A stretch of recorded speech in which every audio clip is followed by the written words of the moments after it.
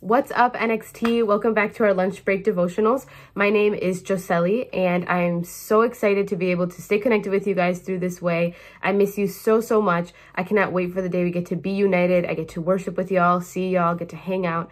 It's going to be such an amazing time. But for now, we're staying connected through our social media, through our lives, through all of that good stuff.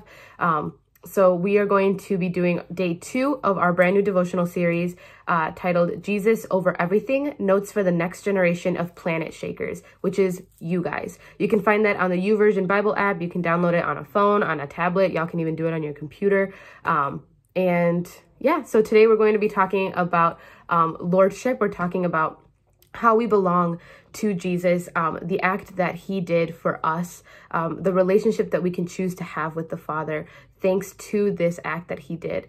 While I was reading this devotional, I was just so blown away by the love that God has for us and how even when we don't choose him, he continuously chooses us. It says here that when Jesus died on the cross for us, it wasn't just a demonstration of his love, but it was actually a transaction for us. He was buying back our freedom. He was giving us the opportunity to choose to have a relationship with him, with the Father, and to leave behind our earthly desires, to leave behind what the flesh wants and craves. But instead, we can have a relationship with him, so we don't have to live in sin or in pain or struggles, but instead we can be happy, we can be united with the Father because of what he did for us. It says here in 1 Corinthians 6:19-20, how you do not belong to yourself, for God bought you with a high price. You are worth so much. And if the God of the universe, who created everything, created you and I, created the grass, the skies, the heavens, he sent his son to die for you and for me, for all of us, so we can have that relationship with him. And it fills my heart to know that I have a Father who cares for me this much, who loves me this much. And not only did he do that, but he also still giving me the choice.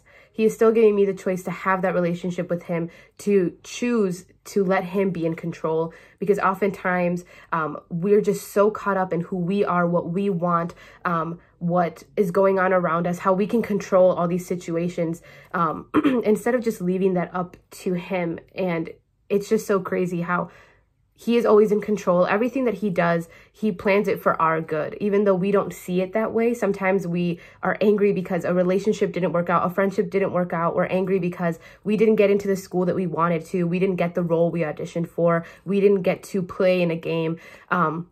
We get so caught up in those little things that don't seem so little to us, but God is continuously working out these things for us. And thanks to that act, thanks to him dying on the cross for us, we gave ourselves up.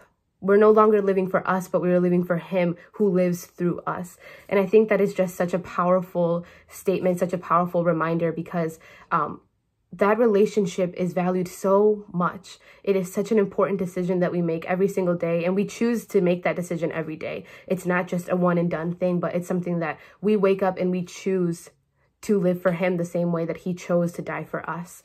So I just wanted to give you guys that encouragement today, and remind you that you are worth so much, that you are so valuable, that God chose you, God chose me.